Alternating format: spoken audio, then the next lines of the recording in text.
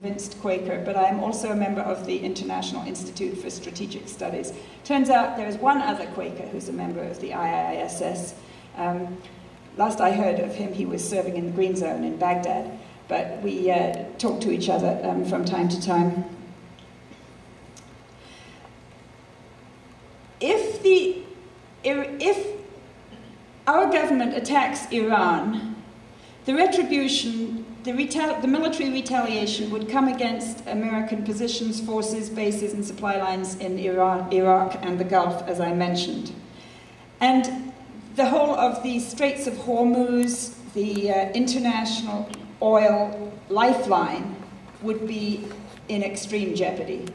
We think we've seen the oil shock so far. We haven't seen anything compared with what would happen if there were a war in the Gulf. I've actually come to the conclusion that all foreign wars are unwinnable in the 21st century. And I can discuss that. I've discussed it on my blog a little bit, Just World News, if you want to go to it, and I need to write more about it.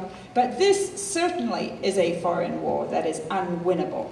And the people in the Pentagon have war-gamed this out a number of times, and every time they do it, it looks as though this attack on Iran would end up being disastrous for Iran, certainly, but it would be even worse for the US military in the Gulf. That Iran would survive, but it would be catastrophic for the US military supply lines and positions and bases in Iraq and the Gulf. So we're talking about something very serious. We're talking about something so serious that it's extremely painful to me to think that our members of Congress are just blithely signing on to all this legislation without really thinking about their constituents who are there with their lives on the line. I just want to put in a little word about the role of Israel in all this, because it's very hard to mention the whole question of Iran and nuclear weapons without recognizing Israel's role.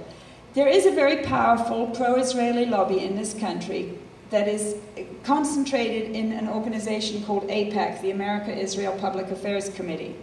AIPAC has been going for a long time and has had a lot of great political successes. It's had some setbacks recently. Some of its people were arrested on charges of aiding foreign powers.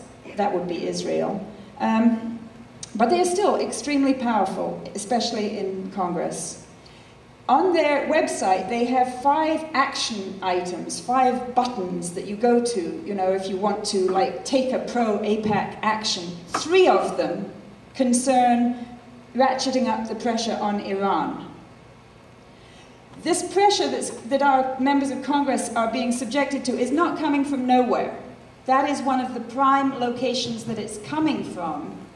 And it really pains me to think how many people blithely give their support to AIPAC without understanding what AIPAC is doing in terms of ratcheting up these tensions toward war.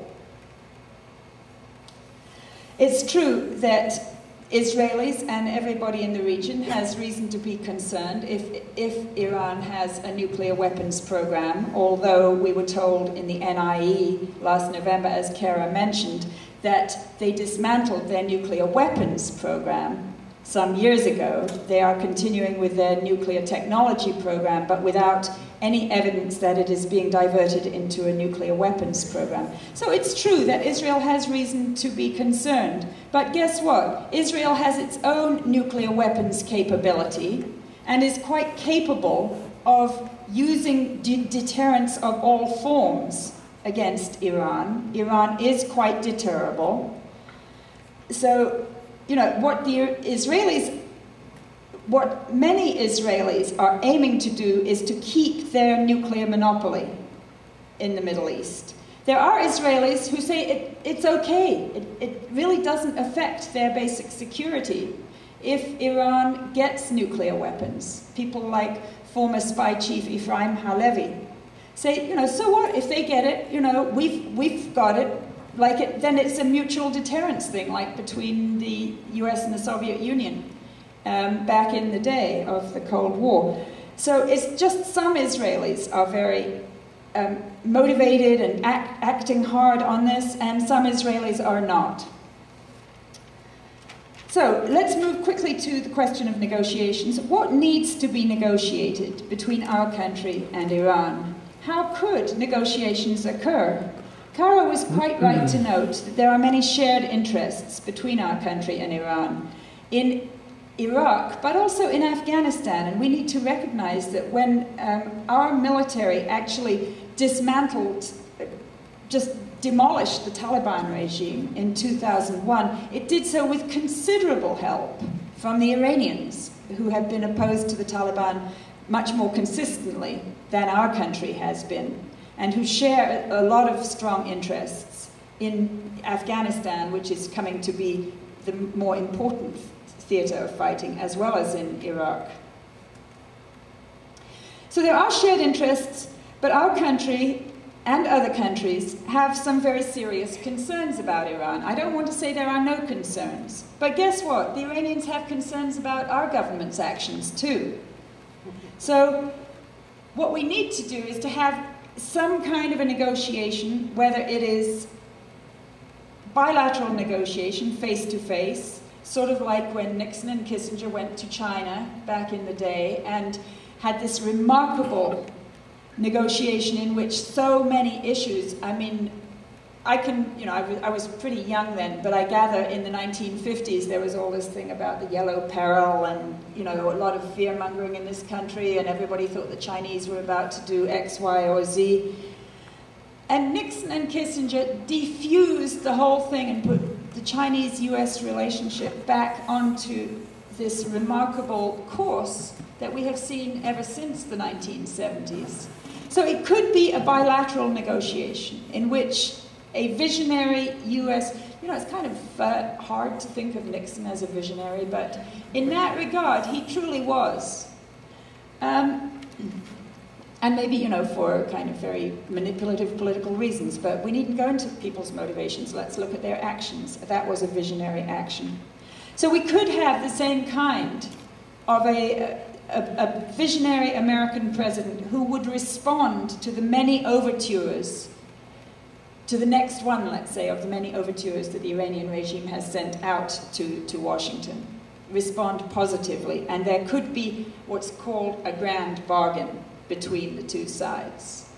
Or it could be a UN-sponsored negotiation that perhaps would be entered into via a negotiation over Iraq, because the situation in Iraq is one that cries out for cooperation between the two countries. So here are the concerns, how I define the concerns that our country has about Iran. There are those related to its actions in Iraq. There are those related to its nuclear technology program.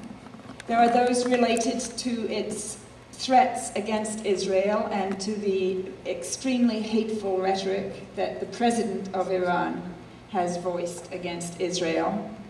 There are concerns related to the balance of power in the Persian Gulf area and the whole of the Middle East. And now how about their concerns about us?